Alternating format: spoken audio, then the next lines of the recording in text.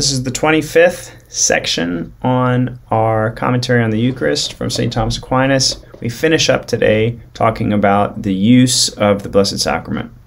The first question that Aquinas poses to us is whether it's lawful to receive this sacrament daily. It's actually a pretty common practice to receive the Blessed Sacrament every day, but it also has been, and in some places is, a common practice to go to Mass in a state of grace and to not receive the Blessed Sacrament. So, let's see what Aquinas has to say about this. There are two things to be considered regarding the use of this sacrament. First, on the part of the sacrament itself, the virtue of which gives health to men, and consequently it is profitable to receive it daily so as to receive its fruits daily. That's straightforward, right? The Eucharist gives strength of heart to us. It gives us strength, it unites us to Jesus, gives us the courage to persevere in the life of faith. That's something we should receive every day, right? That's something that makes sense to receive every day. The second thing that might be considered is on the part of the recipient, who is required to approach this sacrament with great reverence and devotion. Consequently, if anyone finds that he has these dispositions every day, he will do well to receive it daily. Yeah, on the part of the sacrament, this is something that we should receive every day. Then we can ask, well, what about from my side? Am I ready? Have I prepared myself to receive our Lord in the Blessed Sacrament? Or have I just sort of rushed into this thing because it seems like, maybe one way of thinking about it is like, am I treating the Blessed Sacrament kind of like a magic pill? Or is my heart in it? Like, am I really present in this in a deep spirit of love and reverence for Jesus in the Blessed Sacrament? This is an interesting kind of expanding on this point. Aquinas continues, reverence for this sacrament consists in fear associated with love. Consequently, a reverential fear of God is called filial fear. Because the desire of receiving arises from love, while the humility of reverence springs from fear, consequently, each of these belongs to the reverence due to this sacrament, both as to receiving it daily and as to refraining from it sometimes.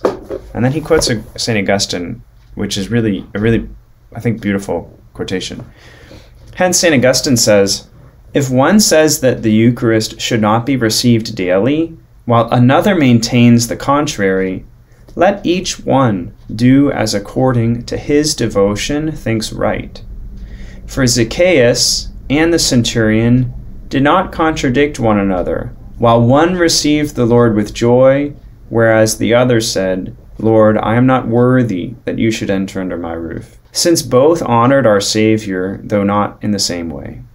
Both love and hope, whereunto the Scriptures constantly urge us, are preferable to fear. Hence, too, when Peter said, depart from me, for I am a sinful man, our Lord Jesus answered, do not be afraid. So do you see the kind of dance that Aquinas is making there? Like he's saying, look, Zacchaeus, when Jesus said, come down, Zacchaeus, from your tree, for tonight I must stay in your house, he jumped down and converted and welcomed our Lord into his house. And when the centurion came to Jesus, he said, Lord, I'm not worthy that you should come under my roof. Right? And Jesus praised that man, and he praised his faith. So the idea is like, there's a venerable tradition in the church on occasion that somebody would not receive Jesus in the Blessed Sacrament, and that's not necessarily a sign that that person is in mortal sin or something. It's just a sign that out of reverence and in some ways out of fear of God, the person is saying, Lord, I want to make sure that I'm approaching you with love and devotion in my heart, and so today, on this Tuesday, I'm not going to receive communion. Okay, but again, St. Thomas Aquinas in the Church has never said you have to do that. It's just saying this is a devotion, and there's some basis for it in Scripture based on how different people have responded to Jesus and the invitation that he's given to them. You know, Peter saying, "Depart from me, Lord, I'm a sinful man." But then Aquinas does give the preference, right, of saying, hey, but by the way, love and hope are superior. Love and hope are superior to fear, and love drives out fear. So, be drawn into the mystery of Christ, and don't be afraid of your own littleness, and don't be afraid of your own insignificance in the face of the Godhead, because Jesus has given this gift to you for your own salvation. So, yeah, that's something to to pray about. Contrast that today with today's disposition, that almost sometimes you feel like people receive Jesus in the Eucharist in a mechanical way. And it's I think we should, if we're in a state of grace, we should err on the side of receiving Jesus in the Eucharist. But there's something really noteworthy in this kind of practice of the church, of someone saying, I know that I believe I'm in a state of grace. I have no reason to think otherwise. But I was distracted, or I want to make sure that when I go to Jesus, I'm doing it with a heart that's focused on him and a heart that loves him, and I'm not just doing it mechanically. So I'm going to step back just for a minute, just for today, not for the next month, just today and tomorrow when I come to Mass. That spiritual hunger, that spiritual longing might be even greater. It's interesting. It's interesting, right? It might be worth thinking about. Maybe not so as to follow that practice, but it's just as to say oh wow, this is a huge thing. And that demands some energy from myself as I approach Jesus in the Eucharist. All right, then he says, is it lawful to abstain from communion altogether? Okay, again, he draws the distinction. You can receive Holy Communion spiritually and therefore receive the effects of Holy Communion. And he says you can't abstain from that, because that's union with Christ.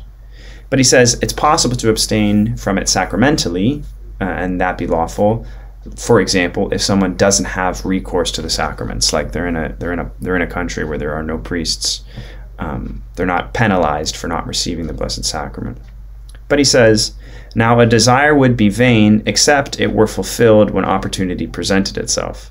Consequently, it is evident that a man is bound to receive this sacrament, not only by virtue of the Lord's precepts, but also by virtue of the Lord's commands. Do this in memory of me. Okay, the idea being, if you have a desire to receive Holy Communion, and then the opportunity presents itself, and you're capable of receiving Holy Communion, well then, you should do that. Last, and interestingly, whether it's lawful to receive the body of Christ without the blood of Christ. Okay, again, this has been a kind of a common question today, because it's been the practice since after the Second Vatican Council of receiving Jesus under both species, under the species of bread and the species of wine, which hasn't, as you may know, been the tradition earlier on in the Church. So for a long time, at least, the faithful received Jesus just under the species of bread and not under the species of bread and wine. That got changed after the Second Vatican Council. But then, of course, with COVID, for a while, at least in most parishes, people just received the body of Christ, not the blood of Christ. Okay, so what's the deal? Are we getting shortchanged, if we just receive the body of Jesus and not the blood of Jesus? How does this work? Okay, Aquinas says 2 points should be observed. The part regarding the sacrament. The first is on the part of the sacrament, and then the other is on the part of the recipient. Okay, on the part of the sacrament, the priest who offers the sacrifice to God the Father, he must, not just should, he must receive both the body and the blood of Jesus for the sacrament to be perfected. The reason for that is because, this is what Jesus did, and so Jesus explicitly commands us to follow his example. And arguably the reason that Jesus did this is because the separation of his body and his blood is a signification of his death on the cross, the separation of his blood from his body on the cross, that his blood poured out for our salvation. And so that's realized by the dual consecration and the dual reception of Jesus in the Blessed Sacrament. And that's basically what he says. On the part of the sacrament, it is proper for both the body and the blood to be received, since the perfection of the sacrament lies in both. And consequently, since it's the priest's duty to consecrate and finish the sacrament, right, he ought on no account to receive Christ's body without the blood. Okay, then he asks, well, what about for the faithful?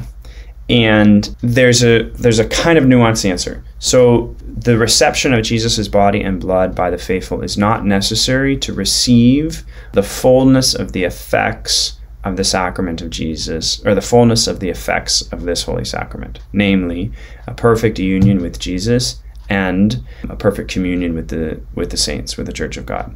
That's not just receiving Holy Communion or just receiving the precious blood. That fulfills the reality of the fruitfulness of the sacrament of Jesus on the cross, of the sacrament of the Eucharist, right? A person isn't getting shortchanged in terms of the grace that they receive by just receiving the Eucharist or just receiving the blood of Jesus. That's dogma. Like that's really important, right? That's a definitive teaching of the Church. Okay. Nonetheless, the fullness of the sign is contained under receiving both the body and the blood of Jesus. Arguably for that reason, the Second Vatican Council, or the reforms that followed from the Council, reinstituted the common reception of the chalice, or at least having the chalice being offered during Mass. Okay, because it's the fullness of the sign of what the Eucharist represents, which is Jesus' passion. Okay, so that's an argument to receive from the chalice. One then, I think, only reasonably should mention, like, well, why was there this tradition for 1,000 years that the faithful didn't receive from the chalice? And these are the reasons that Aquinas gives for that. But on the part of the recipient, the greatest reverence and caution are called for, lest anything happen which is unworthy of so great a mystery. Now, this could especially happen in receiving the blood, for if incautiously handled, it might easily be spilt. And because the multitude of the Christian people increased, in which there are old, young, and children, some of whom have not enough discretion to observe due caution in using this sacrament, on that account it is a prudent custom in some churches for the blood not to be offered to the reception of the people, but to be received by the priest alone. So this is basically a prudential argument that says it's impossible to show too much reverence to Jesus, to love Jesus too much in the Blessed Sacrament. And it's really easy for the chalice to be spilled. And that's, of course, like a grave thing. That's a serious thing when the blood of Jesus is spilled, or when the body of Christ is dropped. Like, it's not a little thing. It's heartbreaking. And so there's this long tradition of the Church that says, hey, if we start handing out the chalice, that's going to be challenging for some people. That increases the likelihood of the chalice being spilled. And for that reason, it wasn't the common practice for a long time to receive the chalice. So anyways, this is a kind of like, a kind of something about which people can have reasonable discussions. I suppose you could put it like that. And there have been different kind of moments of tradition in the Church that have favored one practice over another practice. This is a sort of thing that's like, hey, we can have a real discussion about this and come to some kind of reasonable conclusion and reasonable practice. And I think that's like really beautiful and healthy and helpful. Hope this was a cool section for you. Next time we're going to start something new, which is the use which Christ made of the sacrament. See ya.